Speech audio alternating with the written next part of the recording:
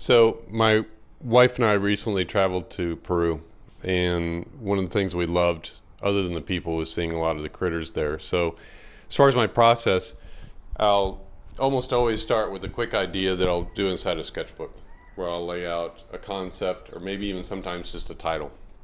In this case, this picture, it started off with a title. My wife and I found ourselves down there all the time saying Alpaca Quacka just because they rhyme together. So when I start with a title, it kind of makes itself from there. So do a quick sketch. I take the sketch and then I actually go digital.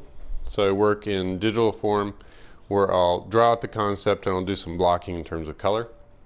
After I do the color and the sketching, I then print directly to canvas on a large piece. And after printing to canvas, I'll then stretch them here myself and then go over the top with acrylic and oils. So that's how I ended up with this piece, which I call Alpaca Quacka.